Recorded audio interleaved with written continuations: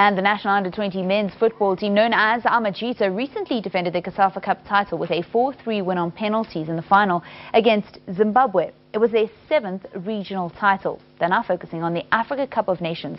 The side's best result at this tournament is a second-place finish in 1997.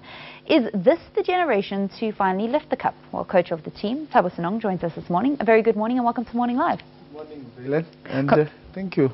Congratulations on the latest victory in Zambia. Thank you very much.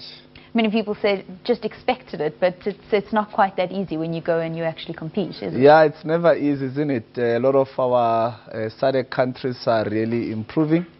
So it wasn't easy, but I think we had a very good team. Yeah. Our boys have had an excellent run throughout the year, and yeah, we've been doing well. So we're just trying to be better than the previous performance, and well done to the lads. Was it the right kind of warm-up that you needed for the Africa Cup of Nations that you guys will be competing in come February, just a month and a half from now in Niger? Absolutely. I mean, it's a tournament environment. That's what we're preparing for mentally, physically, and you want your boys to play against the best, to be tested every time. And, you know, thanks to Cosafa for having guest nations such as DRC, Congo, just to make sure that our boys get the needed preparation that we need. But we can never say we're satisfied. We're still looking to camp mid-Jan. We're still looking to travel to West Africa and possibly get another 2 or 3 friendly matches. You guys have never lifted this title, but you've competed a number of times. This will be the 8th appearance at the Under-20 Africa Cup of Nations. Is this the team to finally lift the trophy? Well, I'm not sure, Valen, but firstly we have two priorities. First is to make sure that we come out of our group, which is a very tough group, Group A, so that we can qualify for the FIFA Under-20 World Cup.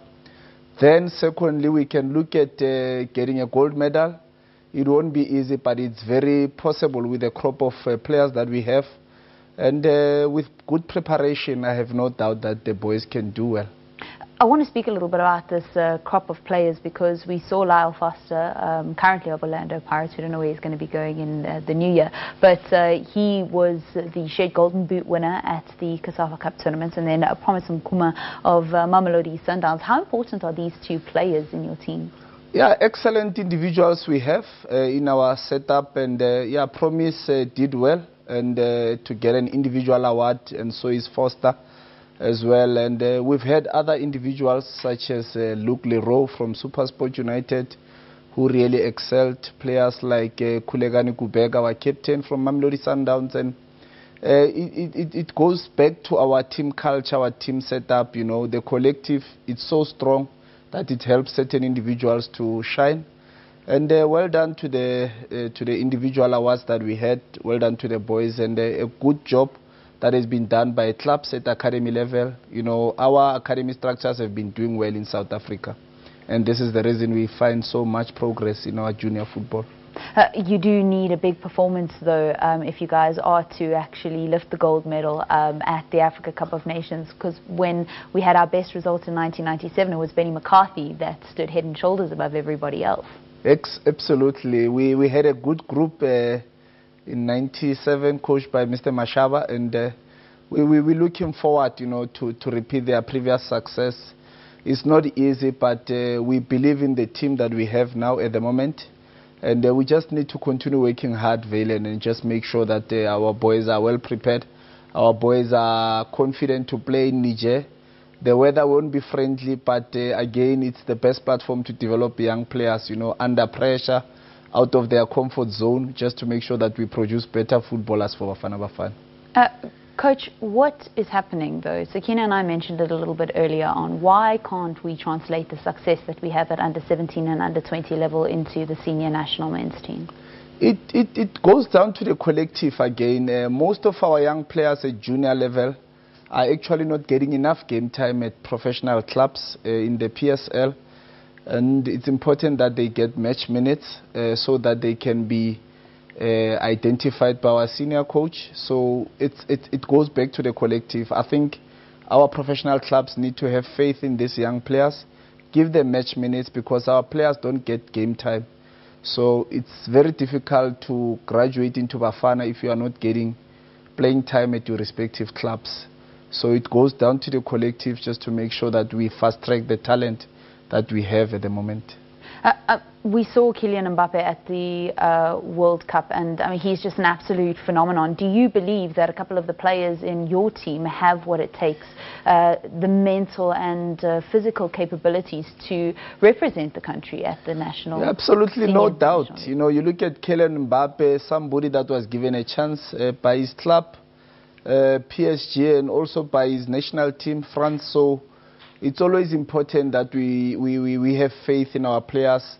We need brave coaches in our PSL who can always throw 17-year-olds, 19-year-olds every weekend just to make sure that they get their confidence, because all the best players in the world, be it Neymar, Messi, they got some game time, you know, while they were still in their teens. So it's always important that we also believe in our boys, which we slightly not doing enough in our professional league. I think if we can do that, hopefully we can have a chance to produce more footballers at a young age. All right, so maybe that's the missing bridge, is the bravery of coaches in South Africa. So what we do every morning, we have a trivia question, and this morning's trivia question in anticipation of this interview was related to the Under-20 Africa Cup of Nations. So we asked, which group is South Africa competing in? You mentioned that it was a tough group, but we didn't quite tell who the teams were in this group. This is the question that we asked this morning. These are a couple of the answers, and Coach, you can come in here. We asked you to send your answers at Morning Live SABC on Twitter. Ghana, is Ghana in your group, Coach? No, they're in Group B. Okay, so Luando, no Ghana. Kito says Nigeria. Yes, Nigeria is our second match in Group A.